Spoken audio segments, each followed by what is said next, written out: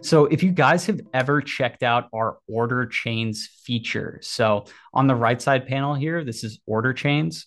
If you like to roll your positions, this is super, super useful.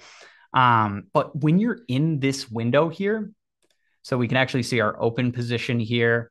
And earlier you mentioned it was a $23 loss. We can actually see all that stuff here on our right side. And we can actually see all of our past trades too, or other open positions.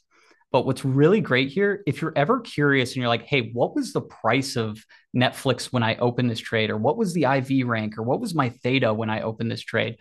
Go to this right side panel here on order chains, this little icon right here, and then right click on the position or trade you wanted to view. So let me go back here and just go to a good example. So let's go to this guy right here, rolling trade. So, and then this is actually for this example, it's a day trade. So please understand the risks of placing day trades in your account. But here, when we went to, so we right clicked on the position we want to view, and then we can go view market snapshot.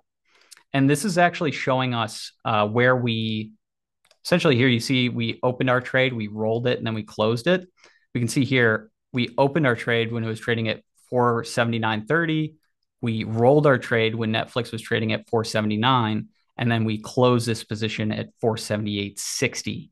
You can see the timestamps and the dates all there. So that was just the underlying last price. You can do the same with IV rank, IV index, delta, and theta as well. So all those Greeks there too. But imagine you've placed a roll on a certain trade like 10 times. You're going to see 10 points there that show you exactly as you're going through that trade history where you made those trades and what the price were.